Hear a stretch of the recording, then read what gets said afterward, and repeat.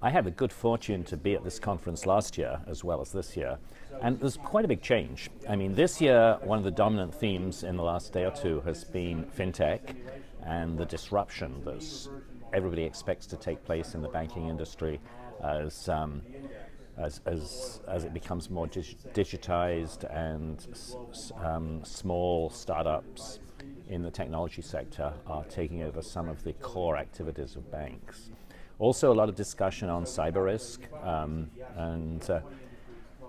expect those sorts of things to continue. It'll be interesting to see what this conference is like next year as these trends continue. And of course, we're going to be very influenced by what happens in the regulatory sector and what new regulations come in. I understand that AMA, the modeling of operational risk, is likely to go out of the window, but it's going to be replaced by something that's perhaps a little bit simpler. But on the other hand, we've got more complicated models coming in as far as market risk and credit risk are concerned.